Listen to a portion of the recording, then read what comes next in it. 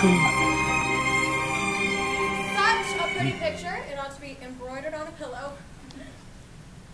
I have just come from Cleon, who feels that there is some obstacle to a marriage. In fact, he will not be surprised if your father hadn't changed his mind and wants you to marry Monsieur Tartufo. Now take us correctly. As far as father is concerned, I am now engaged to Tartuffe. And what is your mind on the matter? Well, that is to say, what do you advise? For me? It is not in my place to have you go against your father's wishes. No? I meant that if the arrangement suits you, who am I to say no? You want me to marry Tartuffe? I did not say that. I meant that if the proposal is at all appealing to you, I cannot say otherwise. God's choice. He's got even less sense than she does. Well, if that's the way you feel about it, maybe I should just marry Tartuffe and be done with it.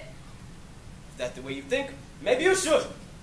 I see now that you could not have loved me, even to suggest such a thing.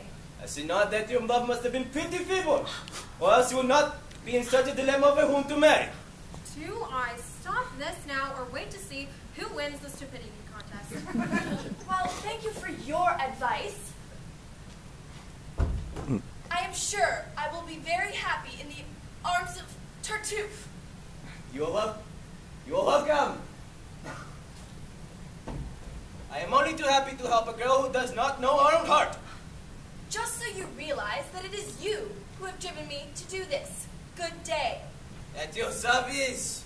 Call me anytime you want to see me, like wondering. Did you say something? Certainly did not. Did you? Not a word.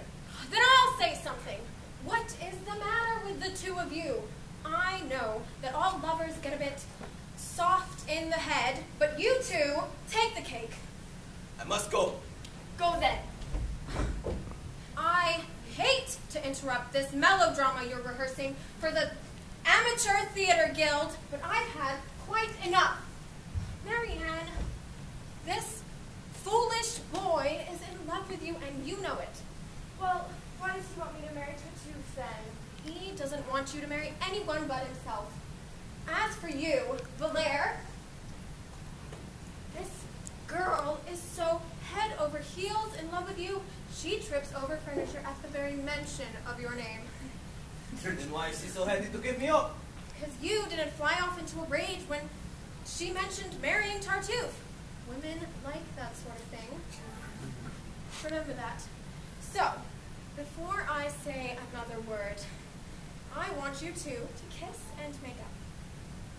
Well, Go on. oh my dear.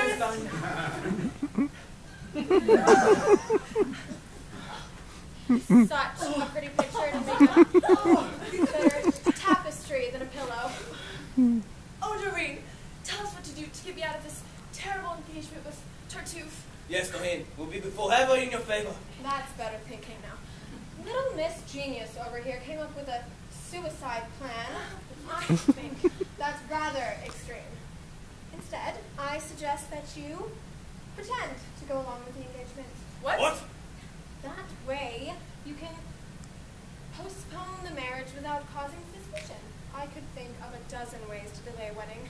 Of course. So, in the meantime, you, Valere, cannot be seen in Miss Marianne's company. Instead, I want you and your friends to dig up what you can on this Tartuffe.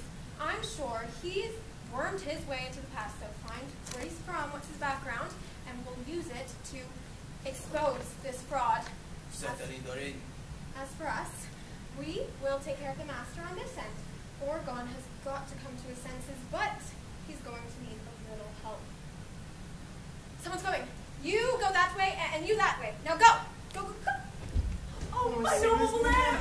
We've already